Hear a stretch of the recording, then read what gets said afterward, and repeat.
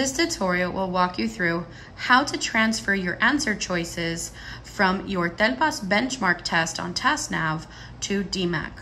So step 1, access the link your teacher shares with you on your Google Classroom. Make sure to click the link. When it opens up, it should look like this.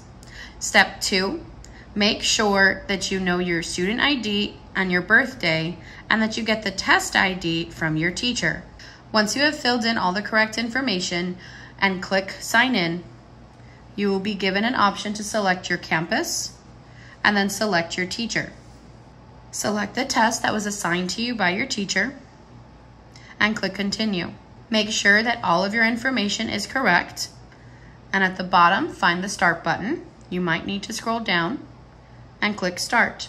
Once you have started the test and assigned all of your answers, scroll to the bottom and click review. Make sure to submit when you are done.